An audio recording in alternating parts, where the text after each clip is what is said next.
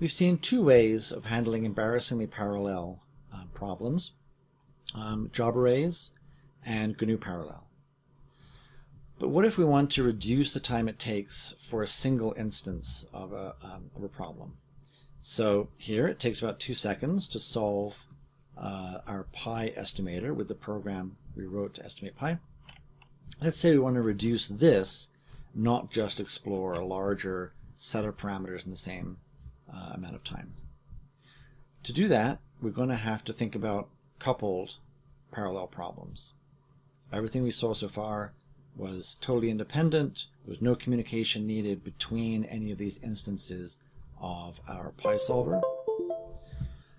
But now we need to start thinking about how to deal with a couple problem. And again, we're going to use our pi estimator as an example. So let's take a look again at how that worked. So here's the idea. We were summing up the area of these green rectangles under a curve in order to estimate pi. So if we had, and the way this works in a serial program is we simply calculate the area of the first rectangle, calculate the area of the second rectangle, add that area to the first, add the area of the third, add the area of the fourth, etc. until we're done. Now, let's think for a second about how we might parallelize this problem. How could we divide up the work across many cores if we have many cores available? Well, the obvious thing to do is to allocate each of these area calculations to a different core. So process 0, so in this instance we're going to talk about processes running on different cores. Each process will run actually a copy of our calculate pi program, but then the processes will work together to come up with a solution. So process 0, running on the first CPU, will calculate the area of the first rectangle. Process 1 will calculate the area of the second rectangle, and so on. And once we have all of those areas calculated by each of the processes, they will all send their partial sums to process 0. And then process 0 will add up those values and print the result. All right. And you notice that even though we have a lot more rectangles than we do processes, we can simply loop. So process 0 will calculate this this rectangle, and it's also going to calculate this rectangle and this rectangle. All right, so that's our strategy for taking this problem and dividing it up among different cores.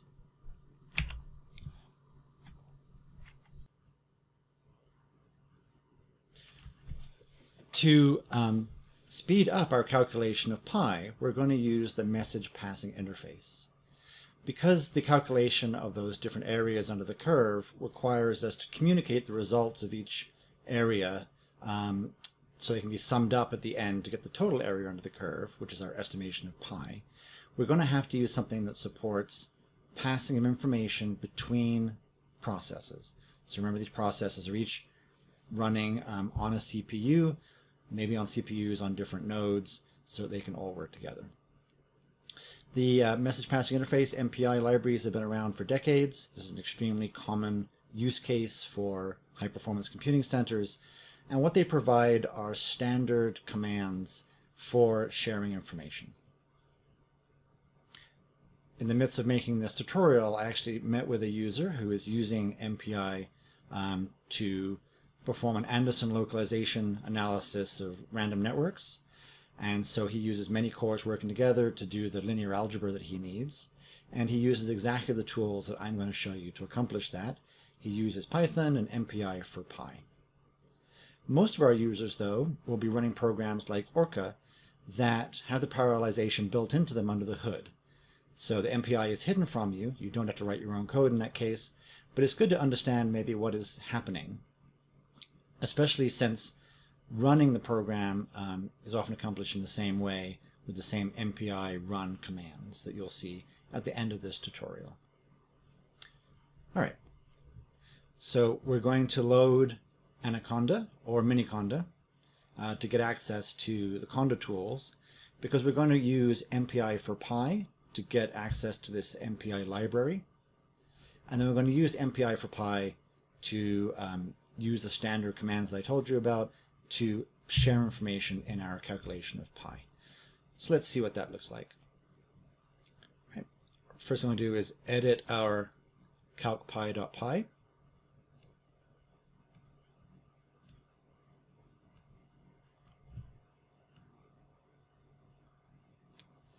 And here you can see the code that we wrote in a previous Quick Byte tutorial that calculates the area of each of those rectangles.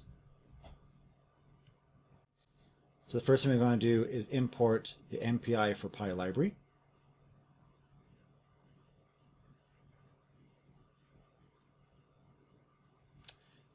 Now, when processes are communicating with each other, they're all running the same code. So we're going to run the same Python code that you see on the screen on every core. But the behavior of those Python programs is going to differ depending on which core they're running on, so which process number they have. The 0 process, that's the process with ID 0, is traditionally called root, and it's going to handle printing the result at the end. So every process needs to know its rank. So we do that with com get rank, and that just returns the process ID. So it'll be 0 through however many processes we're running on however many cores. So if you have 10 cores, the ranks will be 0 through 9. And of course, we're interested in how many processes we're running at any one time. And we're going to get that with com get size. This tells us the size of our MPI communication group.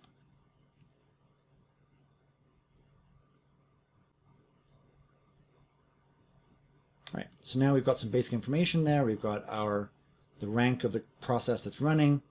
If it's the 0th rank, we're going to call that the root. And we have the number of processes that we're dealing with. And now we can just modify our for loop a little bit. So this is the for loop that we had that iterates over the number of rectangles that we have to calculate the area of. And as I talked about earlier, we're going to divide this for loop up among a bunch of processors so they each are calculating just a subset of those rectangles. The way this distributed for loop works is that the first argument to this range is the starting step. The second argument is the end step, so in this case the total number of steps we're going to look at. And the last argument is the stride, or how many steps do we skip. When I say steps here, this corresponds to the rectangles. So if I am the second process, that means my rank is 1. So I'm going to start looking at the first rectangle, not the 0th rectangle, but the first rectangle. And I'm going to calculate the area of that rectangle. Then I'm going to skip how many processes there are. So if there are 8 processes, I'll skip 8 of those rectangles, and then calculate the 9th rectangle in this case. And I'll keep on doing that. I'll keep on repeating, calculating the area of a rectangle, skipping how many rectangles there are processes, until I get up to the maximum number of rectangles, which is our num steps. And if all the other processes are doing exactly the same thing, and they're each skipping by how many processes there are, we'll end up calculating all the rectangles, and we'll have evenly divided the work among all the processes.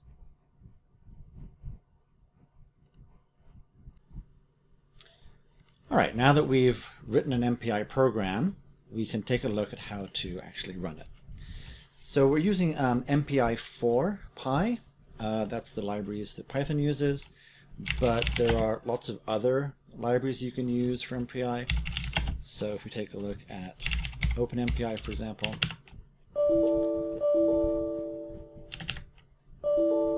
we can see that there are a large number of different available modules.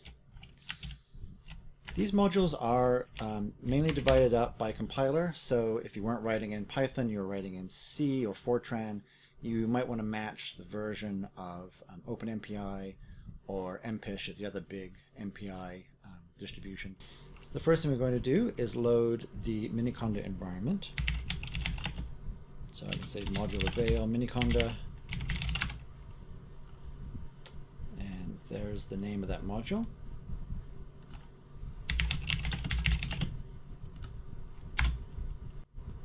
And that gives me access to the conda command, and I can now install the MPI for Pi library.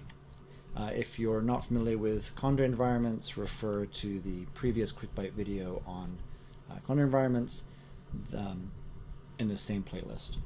All right, so we're going to say conda create -n, let's call it MPI Quick Byte, and we're going to install the MPI for Pi package.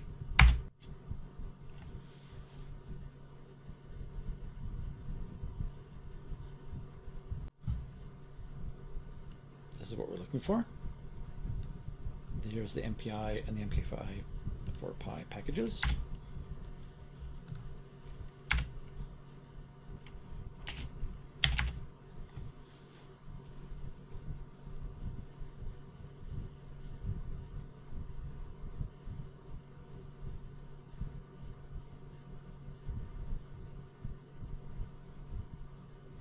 All right, so I see that we have one a debug node available. So I'm going to create an interactive job so we can play around with running our parallel version of CalcPy. I'm asking for one node with 8 cores here. So let's cd into the workshop directory. And the first thing we have to do is load our Miniconda and then load our conda environment.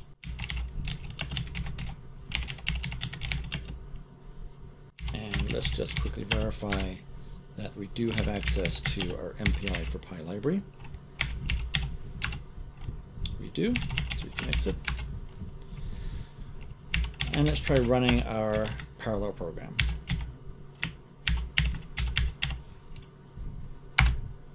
Oops, and it wants an argument. Let's tell it to look at 1,000,000 steps. That took about 1/5 of a second. Now let's try running it in parallel. So running it like this, the usual way with Python calcpy.py, just runs it on one core. We don't get any of the benefit of having multiple cores available. To do that, we need to use MPI run. So MPI run is part of the MPI system. And we're going to say with this NP argument that we want to run on 8 CPUs. Actually, what we're saying is we want to create 8 processes. It's important to match the number of processes to the number of CPUs available. If you create too many processes, let's say you created 20 processes, but only had 2 cores, then 10 of those processes would all be trying to fight over one core. That's called oversubscribing. It's something we see quite a bit, and it actually will end up slowing down your code rather than making it faster. All right, so let's run our CalcPy MPI version on 8 processes with 8 CPUs on this node. Oops. Let's fix this typo and give it number of steps. We gave it 1,000,000 before. Let's do that again. All right. So before it took 1/5 of a second. This time it took just 3/100ths of a second. So we did speed up our program significantly by using those 8 cores in MPI. Again, I know I've said this before, but this is just a toy example. Typically what we see is a program that takes a day to run, and then you divide it across 10 cores, and now you're just running it in a matter of a couple of hours. And as usual, our next step is to create a PBS file so we can submit these jobs to the scheduler rather than doing it interactively.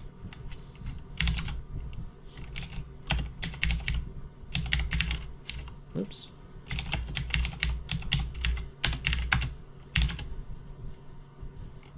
So here is the PBS script we wrote previously.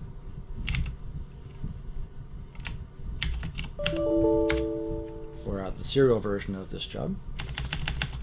We're going to modify this now to use MPI. Actually, this is the one I guess we used for our embarrassingly parallel version. So let's change its name to MPI. We're going to module load miniconda again.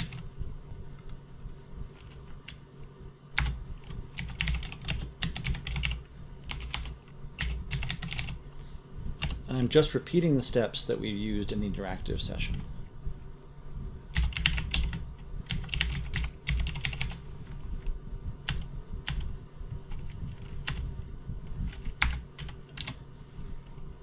I'm going to leave this parallel line here just for a moment. We're going to compare the arguments between parallel and MPI run. So we say MPI run, NP, and to make sure it matches the number of processors that we were allocated, I'm going to use a PBS variable here. Here's a list of the PBS provided environment variables. PBSO workdir you're already familiar with from our previous quick bite. PBS num ppn tells you how many CPUs did you ask for per node. But what we want to look at is PBS NP. So this tells me how many execution slots, so that's the number of nodes times the number of cores that I asked for per node, and that's what we want to use for MPI.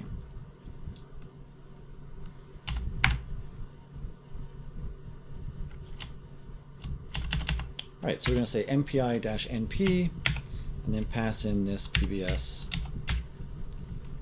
NP argument. Now recall from our GNU Parallel quick bite that we had to pass in this SSH login file, PBS node file. So the PBS node file tells the program what are the names of the other nodes that we might be using. Now, right now, if we're using 2, we're going to have at least 2 compute nodes, and so we're going to have to tell MPI run what the names of those compute nodes are so we can access them. And the syntax is much the same. We're going to say machine file, and then use this PBS node file again. So I hope you're already seeing that in the world of parallel systems, this PBS node file is sort of a standard format that goes into tools like GNU Parallel and MPI run.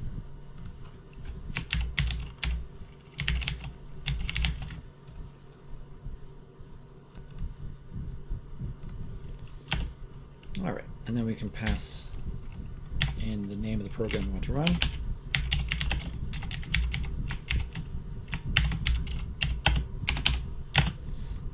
And the number of iterations we want to use. Let's take a look at 10 million here. All right.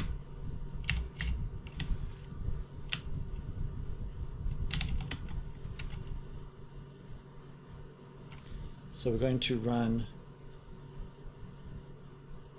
our MPI version of CalcPy on a total of 16 cores, 2 nodes with 8 cores each.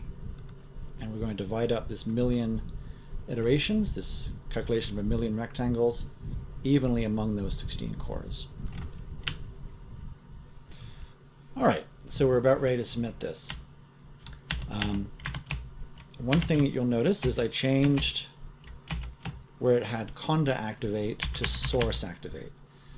So it's a little bit of a wrinkle in the implementation of conda. Because we're running this non-interactively, we have to say source activate not conda activate. Source activate is actually the older way of doing it, and it's compatible with non-interactive sessions. All right, let's give that a try. So we're going to say qsub calc pi.pbs.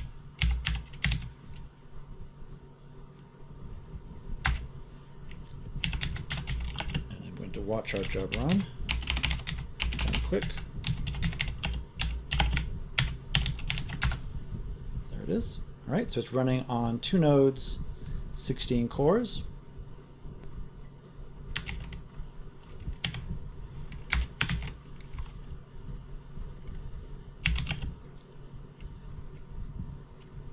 Let's see. So the output is going to be in MPI.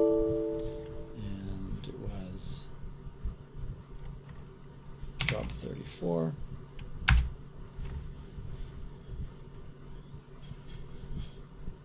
All right, so it took us 0.14 seconds to run on 10 million steps. Let's modify that slightly. What I'm going to do here is change this to just run on 1 process. So even though we've allocated 16 cores, I'm just going to, as a test, run it on 1 process, and we'll see how long that takes.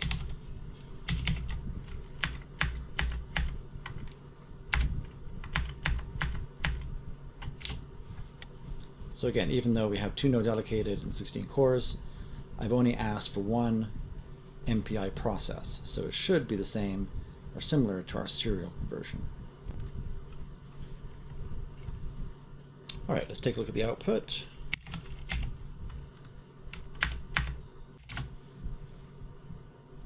All right, so with 1 core, it took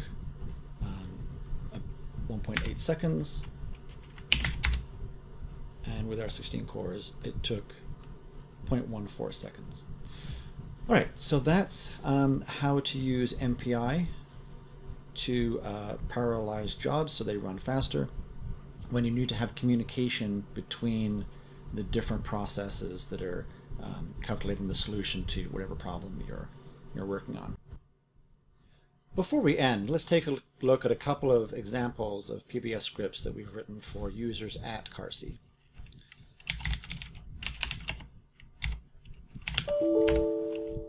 Mr. Bayes is a phylogenetic reconstruction program, and you can see here on the last line of the PBS script that it uses MPI run, passes in the number of processes, and uses the machine file to figure out what nodes have been allocated for this job. Similarly, RAXML is another phylogenetic reconstruction program, and works on very large data sets, so spreading that computation across a large number of nodes is important. And in phylogenetics, the reconstruction is coupled, so there has to be communication between the different parts, the different processes, in order to figure out what the right tree to create is. And so MPI is commonly used. And lastly, the atomic toolkit that's used for analyzing nanoscale objects and substances, also very computationally intensive and exploits MPI. Behind the scenes, these 3 programs all use similar commands to the ones we used in our parallel CalcPy program, where they communicate information between processes. All right, so MPI is powerful. It can decrease the computation time significantly for a lot of applications. And I hope this tutorial has been useful, and I'll see you later. Bye-bye.